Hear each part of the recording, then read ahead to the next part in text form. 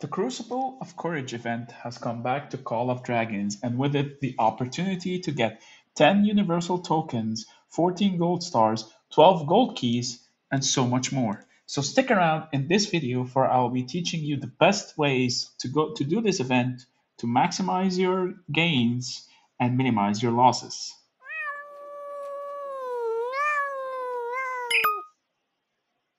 What's up guys, MEOWER here back with a brand new video. So the Crucible of Courage has come back. It is very similar to the Karak event of ROK if you're familiar with that. If you're not familiar with it, don't worry, I'll still explain it as if you're completely new and still have no idea how the event works. So the Crucible of Courage event is a PvE event which consists of up to 50 stages depending on how far your progress is in the server and the season you're currently in, depends on.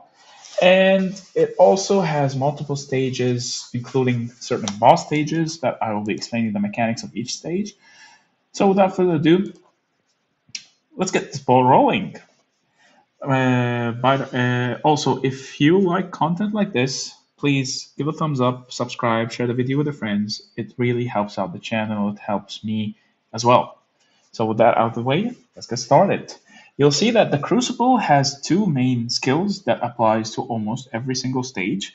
The first is Fire Fury. Natural energies fill the Crucible with flames that ignite warrior's passion. When the Crucible Horde Legion has less than 50% HP or units remaining, its attack is increased by 50%. And the second skill is that the Flame Totem. The Shaman summons a totem in the Crucible, so this only applies if there is a Shaman present. So let's see if we can find a stage that has a shaman. Where's the shaman? Where's the shaman? The witch troll. The witch troll is usually considered the shaman. That increases the horde legions to have their attack increased by 25% every 5 seconds up to a maximum of 75%, which is pretty big, but it's still manageable. So the way the Crucible works is that you challenge a certain level. Let's say, for example, we're going to use level 33, then we're going to have level 35 to demonstrate because they're all end up the same. We're going to check out its skills. So you'll see here there's an infantry march and there's a Crucible mage march. We're going to check out their skills. You can see here that the infantry just has a standard cycling attack that deals physical skill damage to all legions surrounding it, and the mage has Wings of War. The War Shaman summons a powerful hurricane, dealing continuous magic damage. By the way, I might have provided wrong information a little bit early in the video. The Shaman is consistent of every single march from the Crucible of Courage that you challenge. So forget about the bit I said that only considers the witch trolls. That is completely false on my part, so I do apologize for that. Anyway, let's resume. So we'll see here, I'm going to send out 5 marches. I'm going to use my infantry to engage, and I'm going to use my cavalry march to go a little bit back and have it focus the mage march, and then I'm going to completely nuke the mage march first, since that will do the higher amount of damage. Then I'm going to start focusing down the infantry march.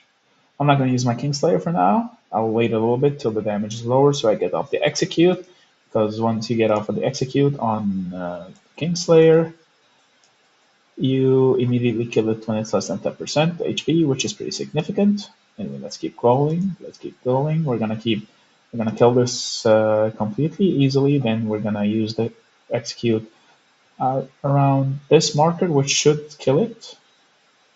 There we go. Oh, I used it a little bit too early. Not a problem. We still managed to kill it and still get a lot of rewards in XP that even one of my commanders managed to level up from this. It's pretty good.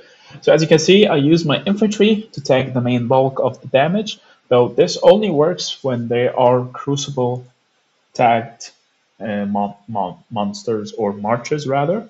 When it's Ice Lizard or Venomous Lizard, these do not have a set AI with them that you can just intercept them, because usually they'll just ignore your melee marches and go straight for your range marches.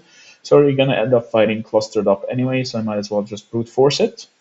However, before you brute force it, try to focus down the one that will be most dangerous. So as soon as this is done, we're going to go over the skills of the next level. and refresh. So we're gonna summon an ice lizard and a venomous lizard. So we're gonna take a look at both of their skills and see who is more dangerous. The one that does higher damage, that's the one we're gonna focus down and kill first, and then we're gonna kill the secondary. So we'll see here the venomous lizard does damage, has a defense break for by 30% for 12 seconds, which is massive. And finally, an AoE DPS skill. So we're gonna probably focus down the Venomous Lizard first. The Ice Lizard is not as dangerous since it only summons the biggest issue skill is this one, the Call of the Cold, which only summons 2 water elementals and such, which is not a problem, but do make it a rule of thumb that you check out their skills first and try to kill whichever you deem most dangerous. If you meet marches with the shaman, you're definitely going to have to focus the shaman out first and kill it so that you prevent it from constantly healing. I'm going to finish up this stage real quick, then I'm going to show you how the boss stage works. And you can just follow the same pattern over and over again all the way till you're done with the Crucible event, so you can guarantee yourself the 10 gold heads, 14 stars, and 12 gold keys, and so much more rewards, plus the certain XP over time and a lot of dust as well. So overall, it's a great event. It's really good. Anyway, let's just skip all the way to the boss fight. So we've beaten stage 34, and now we're ready for a boss fight. Now the way you can take 2 routes for the boss fight. One where you just swarm it and keep dipping acid down, keep refreshing your marches, going all the way till you kill it. Or you can choose to rally it, which is the option 2, where I highly recommend. You use your infantry as a shield. You ask your allies to help you, because every single ally that will help you is gonna receive some really good rewards as well. It is worth it though. And then after your allies come to help, so here I'm waiting for some allies to come arrive. But it depends on how strong you are and how strong your march can be. However, usually it is much easier than you would expect, as long as you have a single rally just tanking the brute force, and then using your other 4 marches or 3 marches or however many marches you have to just nuke it down. So we're gonna fast forward to the rally hits, and I'll show you how it works. So as you can see here, my rally has hit the Crucible Lord, and now I'm gonna swarm it with the rest. If you just let the rally fight it solo, you're not gonna kill it. You need to swarm it along with your other marches while it's tanked by the main infantry march, or rather the infantry rally, so that it draws away all the attention, and the only damage you're taking is just counterattack damage. However, counterattack damage is not as effective in PvE content as it is in regular PvP content. That's why you'll notice I'm not even taking any damage from my range marches. I'm only taking damage from my cavalry march, since this is, after all, a melee march that is considered the Horde.